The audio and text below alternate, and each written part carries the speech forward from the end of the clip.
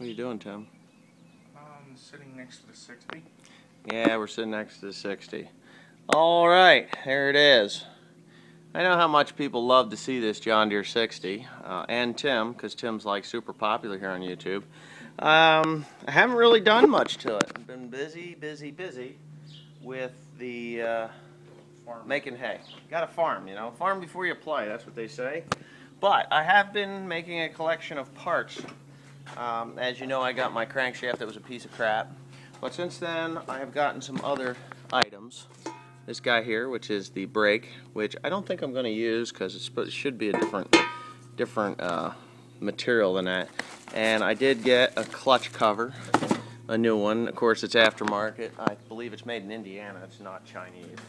The other thing that I did get, and Tim, if you could pick that box up there, this box here. This box contains, as you can see, well, before we get too crazy, this is a new old stock. There's the part number, A4391R, which I was rather shocked to see, but there it is, my driver wheel. Brand new. A little rusty because, well, got a little bit of rain onto it, but that ain't the first time. We'll just have to spray it down with oil. Anyways, this is brand new. Go ahead and slip that over the end there. Now, when you slip that thing on there, it actually does lock on there good and tight. But it isn't going to be square.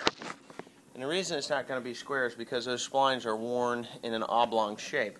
So I'm still going to have to send this crank out to have it redone, which isn't any big deal because I'm going to do it. It's just I've been waiting for a rainy day to take it out to the machine shop, and we have had pretty good run of dry weather until this morning at what, 5:22? 5:22 this morning, all hell breaks loose. And I had 6 wagon loads of that stuff.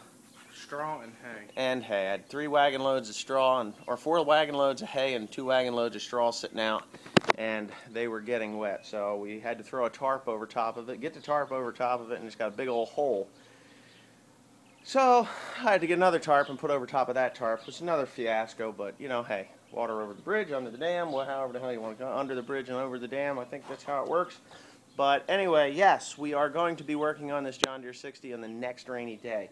I'm going to take that crankshaft out and have the machine shop have a good day with it. The journals are fine because they redid that, as you know from one of the previous videos, but the splines are not, for those of you who have never seen this before. I would like to have this John Deere 60 running before the end of summer because I actually want to do some work with it out in the field, just because I've never run a 2-cylinder John Deere other than this one, and it didn't run. So anyway, yeah, we got Tim's dirty face here. Look at him, dirty. What have you been doing, Tim? Moving that straw. That thing out. Yeah, we had it wedged in the barn. You didn't break anything, did you?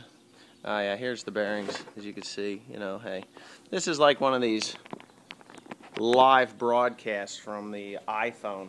Of course, the shop is a mess and other stuff, but yeah, we're getting ready to go bale hay. It rained like hell this morning, but really didn't get that much because I'm a mulch farmer. I really don't give a damn. So it's going to go in the bale at about 20% moisture, and it'll steam out.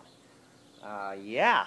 Get her done. Thanks for watching, and holy cow, it's the 8120. Another thing, can you just imagine 1953, this guy, and 2005, that guy? The difference between the two tractors is just unbelievable technology advancements. These are fun, and so are they.